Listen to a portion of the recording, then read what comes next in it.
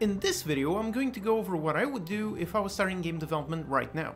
As you may know, I've been making games for over 10 years now, and it has never been easier to get started in game development. These 7 steps will take you from nothing to making a complete published game. Let's begin!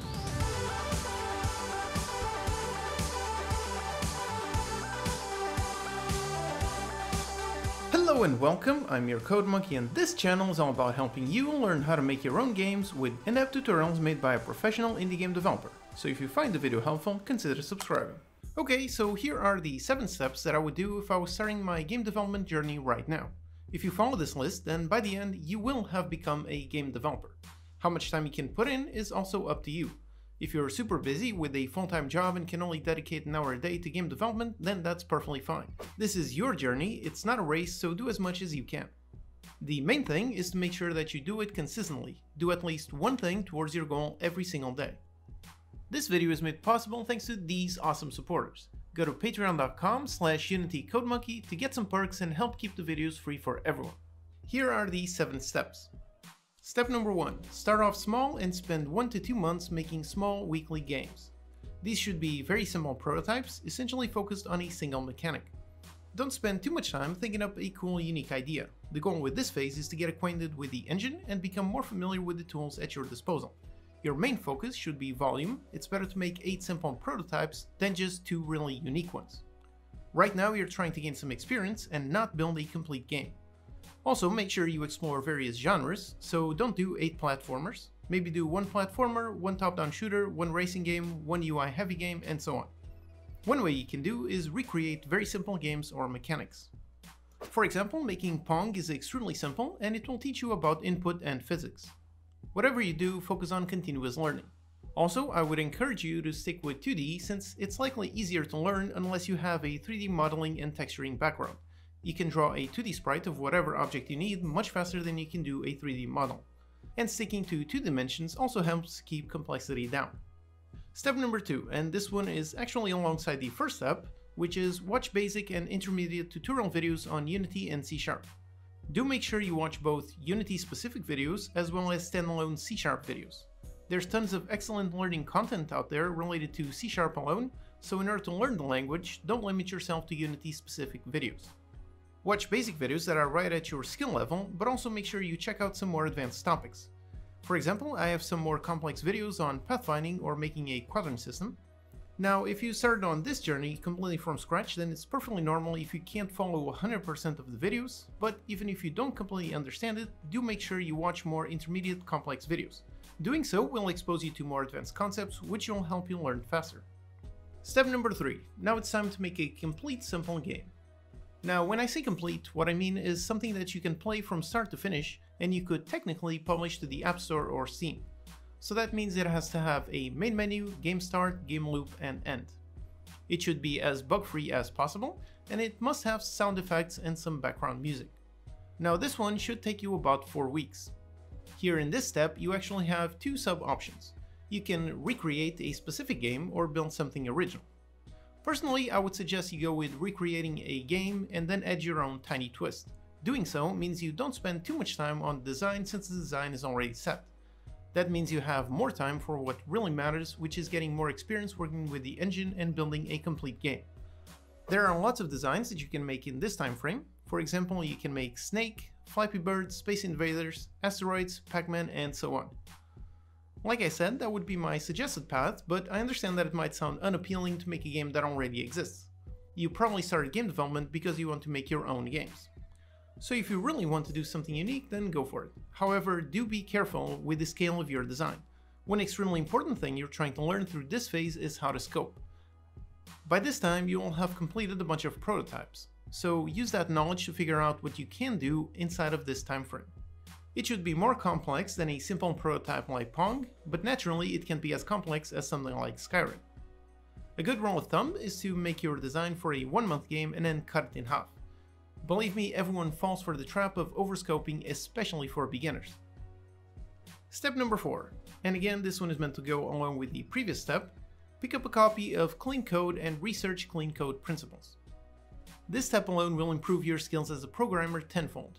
Writing clean code helps your code be more organized, more performant, and easier to adapt and reuse. If you've been following this channel for a while, then you've certainly heard me talk about it quite a lot. I mention it a lot because it is really that important. If you write sloppy code, it may work at first, but as your projects get more and more complex, it will become more and more of a mess. For example, my latest game, Battleground Tycoon, is in total 90,000 lines of code long. There's no way I could have built that game without constantly thinking how to structure everything. So pick up the book, read it, apply it, watch a bunch of videos on YouTube, and always keep clean code concepts in the back of your mind. Step number 5, and this is where things get really interesting. Make a 3-month game and publish it to Steam or the App Store. This should be a proper, albeit a tiny game.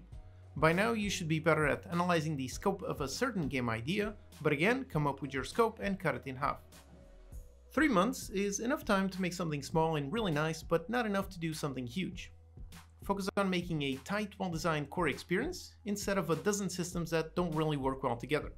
Your design should be unique, but not too unique. It should stand out whilst also being familiar. Also, take this time to analyze your own strengths and weaknesses. So if your strength is art, then maybe do something like a gorgeous puzzle platformer or a narrative-focused game. On the other hand, if your strength is programming, then go for a more systems-based game like a mini tycoon or a strategy game. A large part of this step is submitting your game to the Steam or App Store. This should be your introduction to getting your game available for players. So go through the whole process of adding it and learning how the platform works. Once it's out, interact with players and get feedback so you can always keep improving. This is also going to be your first exposure to marketing. Read up on the basics and apply them as much as you can within the available time frame. Also, in the end, you should not worry about results. This project is still firmly in the learning category. It is meant to give you knowledge and experience and will likely not achieve financial success. I've made some videos on what to do before and after launching your game, so this is a great time to check those out and apply what you can. Step number 6, read code complete. Again, follow this step alongside the previous one, or maybe finish that project and then dedicate 1 month entirely to studying this book and applying it to various prototypes. Once again, clean code is very important, and the more complex your project, the more important it becomes. The previous book, Clean Code, is a bit more condensed than this one, so that's why I suggested that one first. This one is the real deal. It's 900 pages long, and once you read it, you will become a better programmer than most, guaranteed. Make sure you read, study, and apply everything that you'll learn. This step is really important and a must if you want to succeed in the next step as a game developer. Step number 7. Now you're ready for the big one. Make and publish a proper, complete 6-month game. By following all the previous steps, you've made several small prototypes which helped you get comfortable with the engine and the language. You've made 2 complete games, so you know all the various elements that make up a complete game, like a main menu, options, music, sound effects, and making it bug-free. You've uploaded the game to the Steam or the App Store, so you're familiar with that process and what those players expect from a complete game. And you've studied up on clean code principles, which makes you ready to tackle a more complex, more challenging project. So the goal is a 6-month game. It should be larger than the previous 3-month game, but again, be very careful with scope size. Some people start off with a 6-month project and end up taking years, so be very wary to make sure that doesn't happen. And again, focus on making a tight core experience. Instead of making a 40-hour game with tons of content, focus on making a really well-designed, really well-polished 5-hour experience. Spend some time coming up with a proper design that has potential. Make some tiny prototypes if you have to, and experiment with various ideas. Remember that players are very demanding, so come up with something that is simultaneously unique and familiar. You have 6 months, so it's fine if you take 2 to 3 weeks to come up with your base design. Your design should be written somewhere, either on physical paper or a file in your computer. Personally, I prefer to design on paper. It should contain a high-level view of your game and the main pillars with more detail for the main mechanics. However, it should not be an extremely detailed 100-page document. It should be simple enough to provide you with a clear direction, but allow space for iterating as you build it. Once you have your idea set and your design stable, then get started and pay close attention to what you're making. Focus on writing clean code or you will suffer at the later stages of development. This is not a prototype, so don't write tons of hacks just to get your game working. With your design, you should know roughly what you're going to need to implement in the months ahead, so always keep that in mind.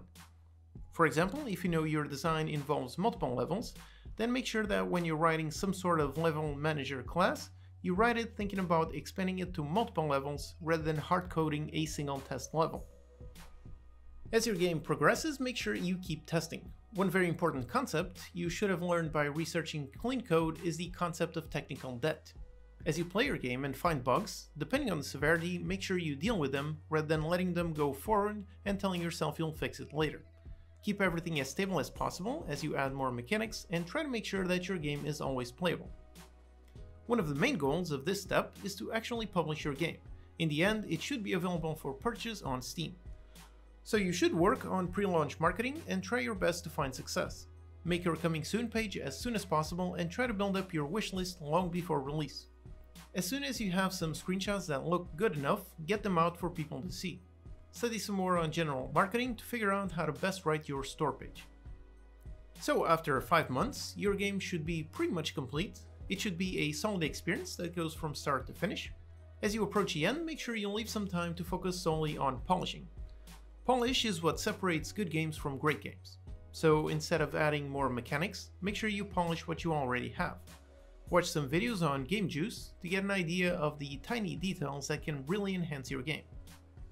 By now you should hopefully have several thousand wishlists gathered over several months. Again, go check out the videos I made on what to do before and after release to ensure your game has the best chances for success. And as the release date comes, then congratulations, your game is now live. You have successfully built a game and published it for the world to play. That is more than most people that do get started on this journey.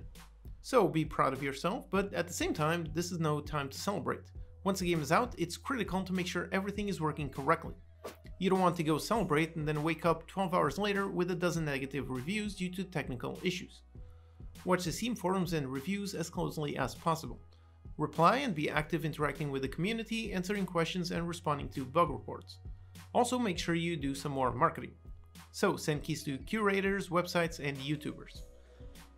If you gathered a newsletter of people who follow you, make sure you notify them. Your biggest fans will help you stand out from the other hundreds of games. So by now you have your longest, most complex and most compelling game out there for the world to play. Awesome! Once again, don't obsess over the results. Hopefully you will find some success, either in terms of copies sold or good player feedback. However, this is your very first proper game and not your ultimate masterpiece, so do keep that in mind. You're only now just starting your very long and fruitful game development journey, so analyze the game, read the reviews, and learn what went right and what went wrong, so your next one is even better. If you followed all the steps, then congratulations! After following them, it will be around a year from now, and you will indeed have become a game developer. However, don't stop there. Game development and programming are constant, never-ending journeys. There's always more games to make, more designs to create, more code to write, and more things to learn. So keep at it, keep learning, and keep creating.